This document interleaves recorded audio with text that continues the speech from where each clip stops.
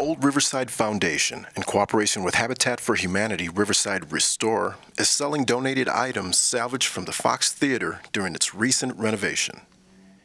These historic pieces, from doors and windows to electrical switches, are available for public purchase. Today we are doing an inventory of merchandise from the architectural salvage from the Fox Theater. It's a partnership entered into between the Old Riverside Foundation and the Habitat for Humanity. The Old Riverside Foundation is providing the salvage, and Habitat is inventorying it and making it available to sell, and both organizations will split the proceeds. This is an opportunity for the general public to own a piece of the Fox Theater.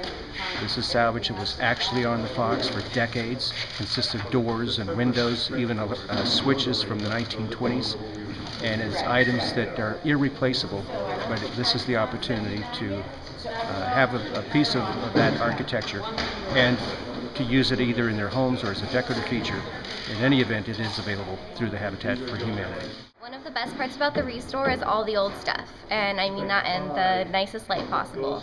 Today we have the Fox Theater Salvage, which really opens up this avenue to repurposing. And what repurposing is giving a second life to an item that's completely different than what it was in its first life.